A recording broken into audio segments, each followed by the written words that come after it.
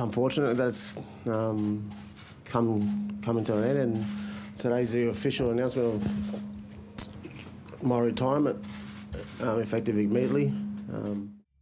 Hey guys, Luke here, and Mondays are usually reserved for my weekly recaps of the NRL, but today we're going to be doing a different video. Greg Inglis has announced his retirement, and not only announced his retirement, but it's immediately. Now, I was kind of expecting it to maybe be at the end of the season, but he's announced his retirement immediately. Am I shocked? No, I'm not shocked. I think everybody kind of knew he was going to retire. I thought, like before the season started, I thought that this would have been his last year.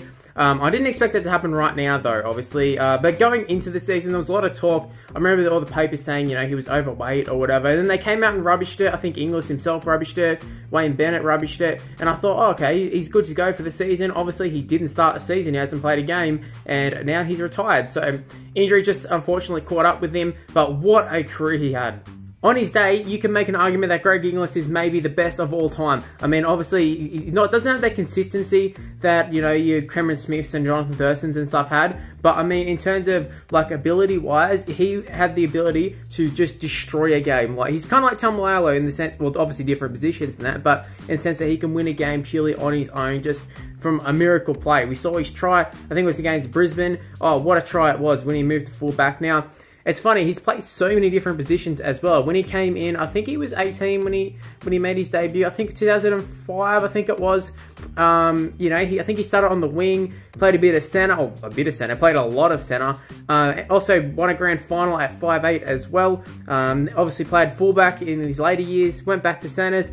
I mean, he can play anywhere. He just had that build. He was so athletic, really an athletic freak, to be honest. He could have legitimately played any position in rugby league. And it's one of those ones where we're kind of blessed to have had him in rugby league because he probably could have played a number of different codes. Like I said, just an athletic freak. But yeah, Greg Inglis, one of a kind, really. I know there's a lot of talk about Latrell Mitchell being the next Greg Inglis, but there's only one Greg Inglis. Latrell Mitchell. They have kind of similar builds, but I feel like Greg Inglis, he was just on another level, even at the same age as Latrell at this point. Greg Inglis, I think because it was so long ago, you kind of forget how good he actually was as a kid.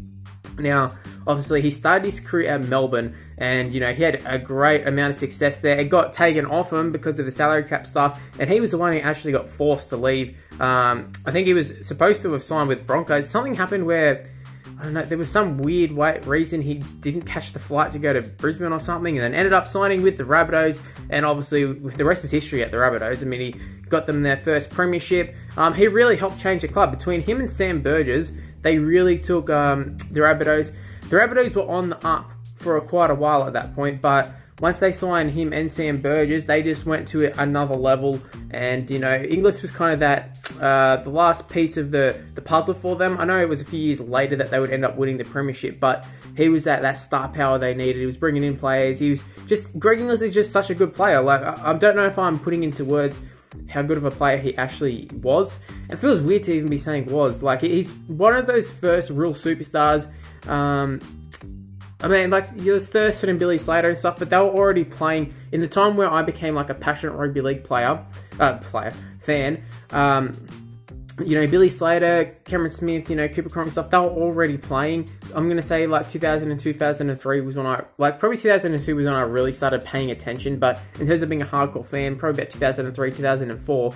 Greg Inglis made his debut in 2005, so he's sort of one of those first real superstars to have come into the game when I was watching it, make their debut, go all their career, and now retire. So it feels a little bit weird for me, but I mean, Greg Inglis is 32. He's not a spring chicken. Like I said, I think everybody could see it coming. Was either thinking, going to be this year or next year, or some even said he played too long. I thought last year when he played, he was actually still pretty good. Obviously, the standard he set for so many years was very, very high. But even when he played for Queensland last year, I thought he was one of their better players. I mean, I remember him putting some shots on. He got to captain Queensland. Probably unfortunate for him, he didn't get to captain Australia, but that was his own fault, really. But I thought he was pretty good for Queensland when he played last year. For Souths wasn't that good, but I mean that's just age catching up with you, man. And he had a lot of injuries, and obviously the injuries got to him. He's had to retire because of them. It is a shame that he's gone out this way and not sort of on his own terms, but I'm glad he is retiring before. He probably already has done major damage, but before he's actually going to retire as a crippled dude. You never want to see that for players. I just hope that he's not too upset in the fact that he didn't get to come out and, you know, have those retirement games like Justin Hodges and Billy Slater and sort of did. Would have been nice for that to happen to him, but obviously it hasn't happened. That's just how the cookie crumbles sometimes. But I think Greg Inglis can look back at his career and he can be very proud of his accomplishments. Just looking back on it, I can't remember if he won the Dally M. I don't think he won the Dally M. That's probably the only thing he didn't do in the game. And I mean, you know, even the Dally M, it's a bit random at that point. But I think at some stages of his career, you can definitely say Greg Inglis was the best player in the world. Now, obviously, he didn't keep it up. Like I said, he wasn't necessarily the most consistent player, but he definitely, at points of his career, was the best player in the world. Even look back, you know, he was definitely the best center in the world. When he moved to fullback, he was the best fullback. You can even argue he might have been one of the best 5'8s when he played. Like, the dude, he was just so bloody good. And I really hope the people who didn't get to see him in his prime, I hope, you know, he's one of those players you can look up on YouTube and you can find, you know, his montages. Now, I know a lot of the time, you know, even some of the worst players have a pretty good, you know, try montage or whatever. But I mean, Greg Inglis, like, his really does reflect his career. He was very, very damaging. Some of the tries he scored were just,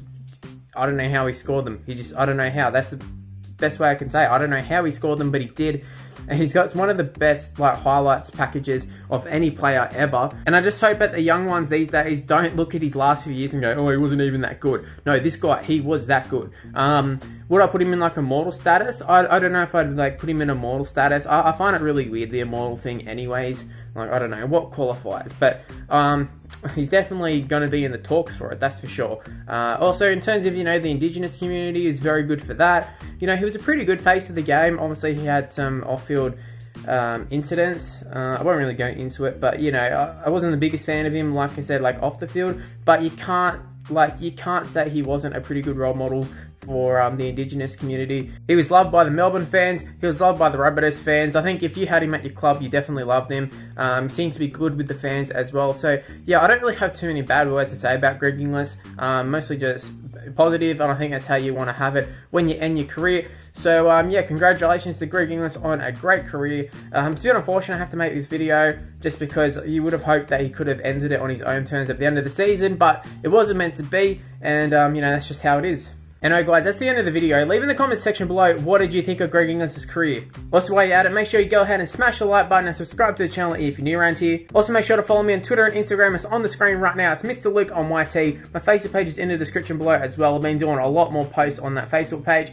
Go at me on Snapchat as well, Mr. Luke on YT. Righto, guys, that's the end of the video. Thanks for watching. Congratulations to Greg Inglis on an amazing career, and I'll see you for the next video. Bye, guys.